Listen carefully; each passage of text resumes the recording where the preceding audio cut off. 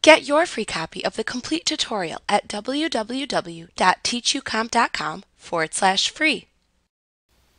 You use the sponge tool to make subtle changes to the color saturation of an area. To use the sponge tool, select that button within the toolbox and then the tool options bar. Note that it shares the same button as the dodge and burn tools within the toolbox.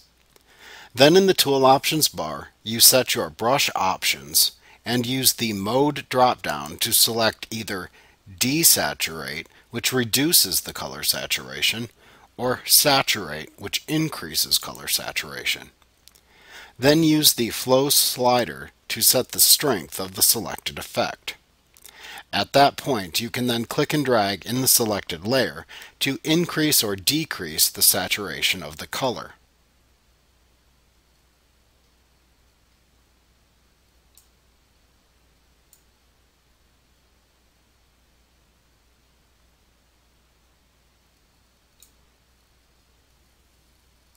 Like what you see? Pick up your free copy of the complete tutorial at www.teachucomp.com/free.